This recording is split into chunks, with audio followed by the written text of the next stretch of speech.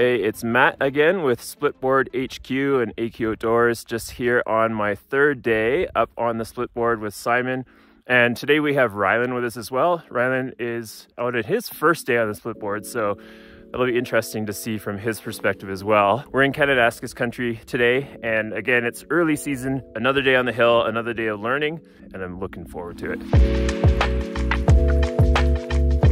So one of the things we see a lot with splitboarders and skiers is when you get these sort of like well-used skin tracks or wind buffed stuff where it's kind of icy and you're traversing across it, what we don't want to happen is we don't want our skis, we don't want to rely on the skins and the ski to be flat because it wants to slide down. So what we actually do, we want to engage the edge and keep our ski as flat as possible. As I'm moving across this slightly icy or like hard packed slope with my uphill ski, which is the straight edge, I'm kind of step it in and I roll my knee into the slope. And that creates a flat platform down here rather than sliding down flat. So we kind of step it in, roll the knee up, that flattens the ski. And if it's really slippery, we can stomp the next one in, roll the knee in. So that's a really handy pointer, I think, for splitboarders because it's something we struggle with a bit.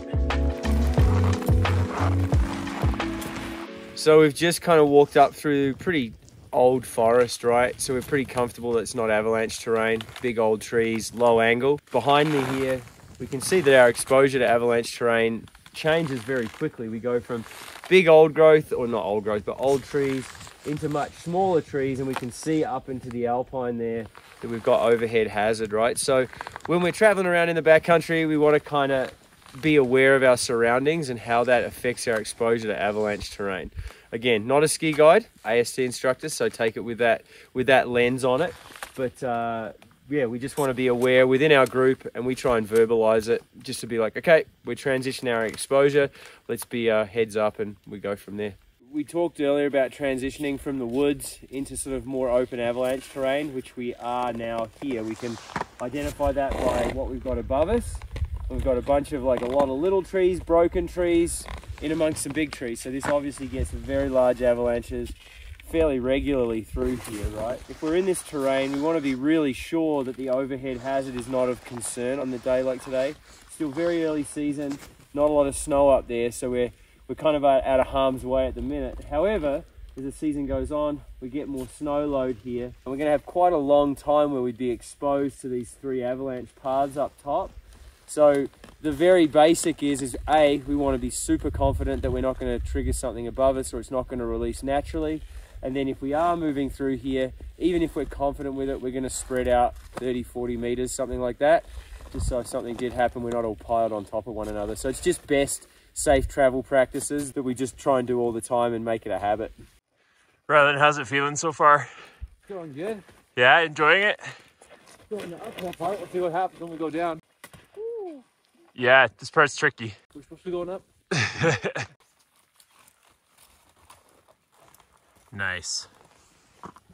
Success. So basically moved from old timber there to semi-recently destroyed timber here, which tells us we're in avalanche terrain again. And we're aiming to get into the old timber over there. Lots of tracks above us, which, you know, certainly doesn't mean that there's no chance of an avalanche, but early season, pretty comfortable with the conditions, but safe travel practices, we're still going to spread out 20 meters or so until we get into that old timber over there. Just good habits to get into. So the person in front is going to be a lot slower than the subsequent people because of the breaking trail bit. As the subsequent people, it's your job to keep the distance. This looks like really fun terrain. This is gonna be a good ride down. Yeah. Yeah. As long as we don't hit any rocks.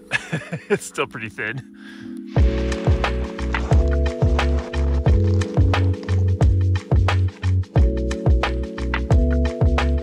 So we've worked our way over to the other side of that little chute there, and going up the tree line, weaving our way back and forth. Continuing up here, you can see the guys further up, and then we might cut through the trees to the next little slope down, just because this one, as you can see, is fairly tracked out.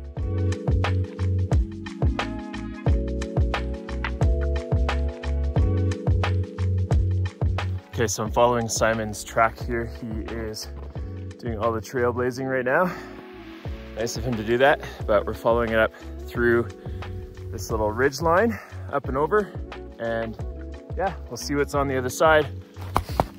I'm on the 161 niche fathom this time around, so first time riding this board for me. And so far it's been a decent climb, not too hard. We'll see how it performs on the way down. So we caught up to Simon, and looks like he's digging a snow fort of some sort.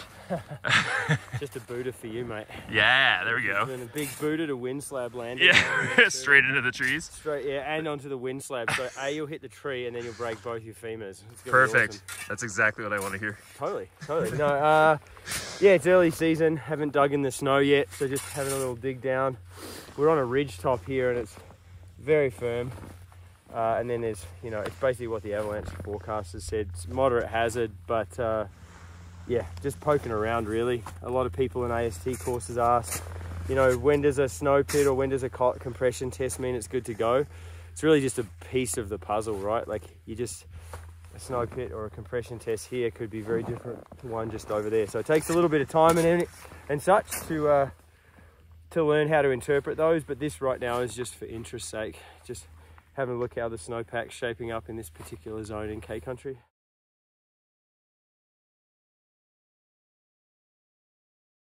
We're just gonna do a little probe test just to see how deep the snow actually is here. Seems like it's pretty significant for... That's wide, 165 centimeters just here. Crazy. At tree line. What aspect? East? No. Is it east? Ish. Yeah, northeast aspect. Wind blown? Yes, definitely loaded because there's rock there, rock there, rock there. There's just good early season Rockies. There's more snow than I thought. This is where all the snow in the Rockies is right now, I guess. Right where you're standing. Right where I'm standing. Turns out we're gonna transition into snowboard mode here and cut across to our riding zone. So Simon's going to show us how to transition in some steeper terrain and some not so great snow.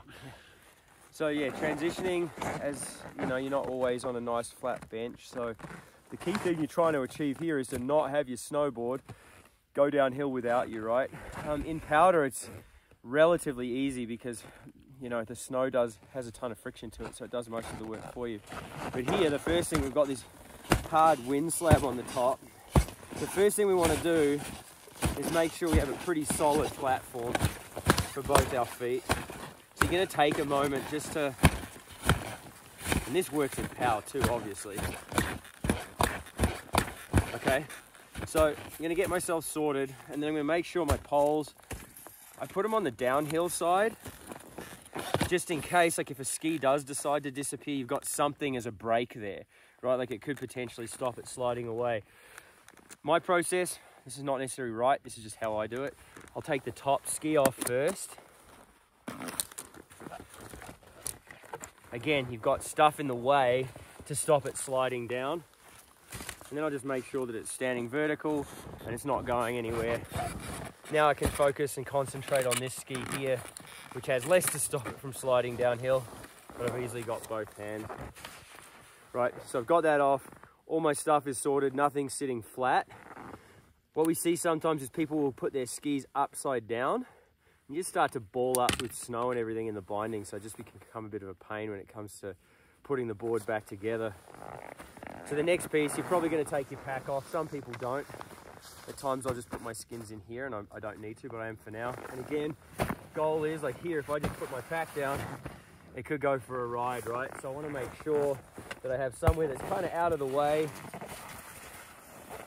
and relatively stable so that it's not going to go anywhere and it's not getting in my way. You can see what we're working with. So now I'm all kind of set to get everything ready to go. I'm going to take the binding off first, and I'm going to make sure I put it upside down. With all of the different binding brands, putting them upside down is better because you just get less snowballing up in the bottom. Here in the Rockies, we get away with it because it's so dry, but especially in the coast and wetter snowpack, you really want to try and keep as little snow on the bottom of the bindings as possible. So We'll just get those bad boys out of the way. Upside down, not going anywhere. Just gonna flip this guy over. Start with the skins. This is just the way I do it. It's not right or wrong. Put the nose down, the front down. Start peeling the skin off. When I'm about halfway, flip it over, and then very easily pull the second part off. And I'm gonna put them straight in my backpack so there's no risk of them going sliding down this. It's about 30, 35 degrees, something like that, but pretty slippery. Then I'm gonna rinse and repeat. Then I'm gonna seal my backpack up again so nothing like really risks falling out. So then from there, essentially we're just making sure we got a good firm grip on the board, and then we're gonna just go through the whole process of putting the board together, right? Exactly the same as in mellower terrain. We're just gonna take a little bit more care and attention to make sure that it's well and truly fastened into the snow so that it can't take off on us. So here we're making sure, again, the buckles are on the outside, right? So these are set up so that the buckles go to the outside, same as when you're skinning.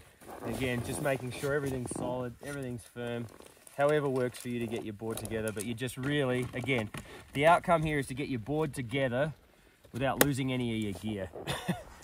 So that's it. Everything's secure, everything's stable. We're now going to just use this bench here to actually get onto the board. Make sure you do your boots up as well. We often see people forget to tighten their boots after touring, and the first turn is just kind of this floppy mess. So yeah, just make sure you get in there before you get going. Do your boots up as you would at the resort, and make sure that they're all ready to go so that you're ready to sort of perform in the good snow that you've worked so hard to get to.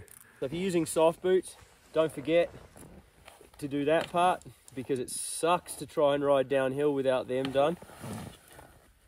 Being someone who rides hard boots a lot, that's one that I'll often forget until my first turn.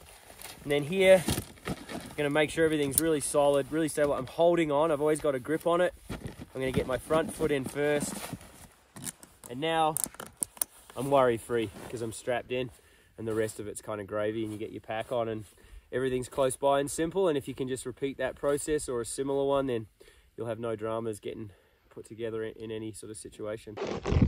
All right, so yeah, Rylan and I are just about to cut across. Simon's already made his way over there, and this snow is definitely very firm, so we're just not the best. Yeah, we're just gonna edge across ever so delicately and see what we can find. Here we go.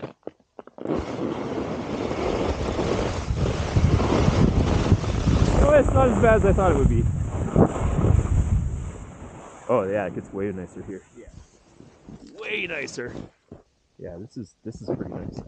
Yeah. So there's basically here you have very, very soft slab, then soft, and then another crust underneath. Yeah. So if you're riding, so what I would suggest at the minute is there's still going to be shafts buried. Yeah. So you're just going to take it easy. Yeah.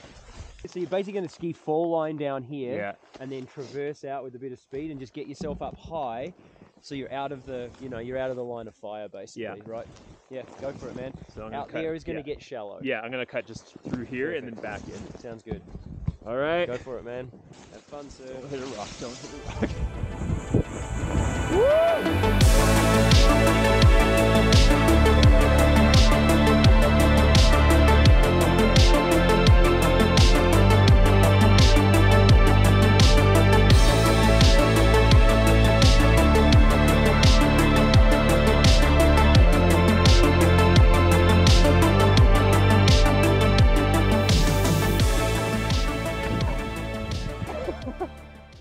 How'd you get the slash, even though it goes to nothing? All right, so we had a good rundown. Overall, some nice little pockets of powder, and then some wind blown and a little bit of avalanche debris to contend with. But yeah, we're headed back up for round 2. We're gonna do a little bit more through the trees. That should be a lot of fun. But I think Rylan and I are feeling the burn on our lungs, that's for sure. Simon is definitely powering through like normal.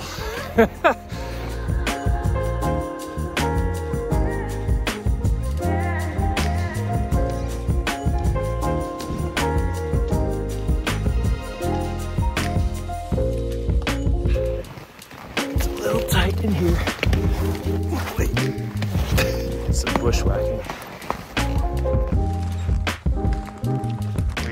made it up to the top of the ridge, and we are rewarded with that view, which is pretty awesome. Simon's heading through here to find a little spot we can drop in. So nice.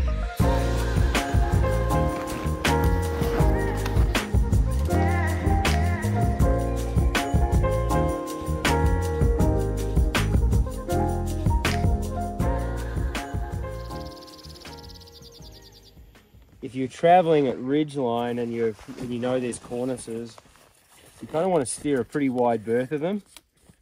So you can use your probe. So I'm hitting the ground there. Still hitting the ground there. Still hitting the ground there. So I know that at least to here, I'm on the ground. I'm above the ground. However, this is a pretty stiff slab, and cornices, if they break off, can actually peel off from way further back. So where I'm standing right now, if this was a major cornice, is not necessarily a safe place to be, even though I still am on flat ground and away from the and I'm still over rock. I've got one more, and that's definitely going. That's all the way through. So that's like overhanging there, and it's actually hitting the ground underneath the cornice, like where it's overhung. So that's just a really quick and simple way. If you're on a ridge, just playing around and knowing where you're at in regards to the cornice versus on land. Steer a wide berth of them is the rule.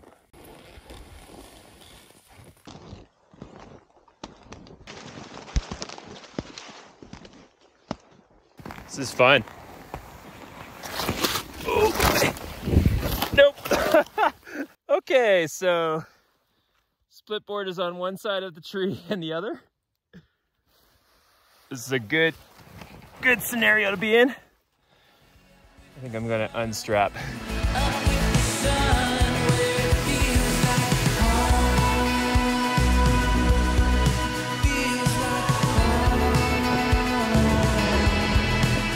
It's like the same elevation as the base of Sunshine to the village. Wow. But in a much foreshortened space of time. The snow is not too bad in here, so we'll see how it goes. It's still pretty early though, so we'll be a little bit cautious. But yes, we will.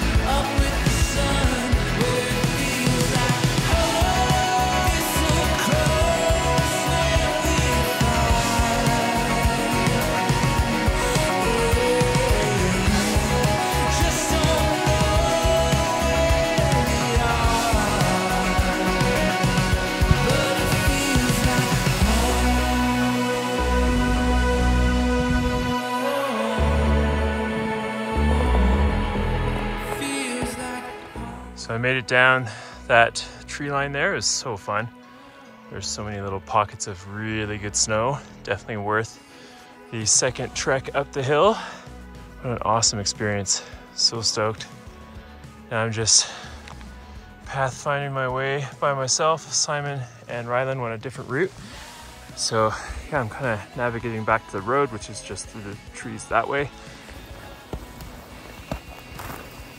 Looks like I found the track. That's a good thing. And I came out fairly close to the road too, so bonus points for that one. There the boys. Perfect timing.